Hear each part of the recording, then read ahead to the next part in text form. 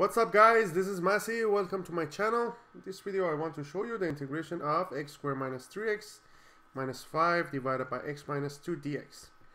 Usually whenever you are dealing with a fraction that the degree of the numerator is greater than the degree of denominator, you usually use long division.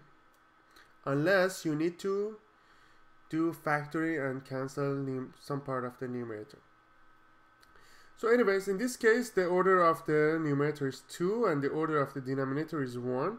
So I'm going to use long division. So it's going to be x squared minus 3x minus 5 divided by x minus 2. So x squared divided by x is x. So x times x is going to be x squared. X times negative 2 is going to be negative 2x. And then I find the difference, this minus this one. These two cancel out and the remaining part is going to be negative 3x minus 5 minus negative 2x, which will be negative, that's going to be positive 2x, negative, so it's going to be negative x minus 5. Then one more time I have negative 1 in here. Negative 1 times x is negative x. Negative 1 times negative 2 is going to be positive 2. Then we subtract it. These two cancel out. It's going to be negative 5 and negative 2, which is negative 7.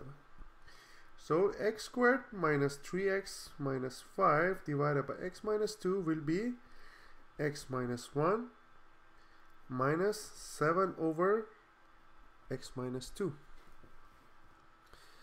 So then instead of this part I can write x minus 1 dx minus 7 1 over x minus 2 dx. Then the integration of x minus 1 is x squared divided by 2 minus x minus 7 ln x minus 2 plus a constant number. So that will be the final answer to this question. I hope you enjoyed this video, and if you have any question, please leave me a comment and I'll get back to you as soon as I can. And don't forget to subscribe to this channel.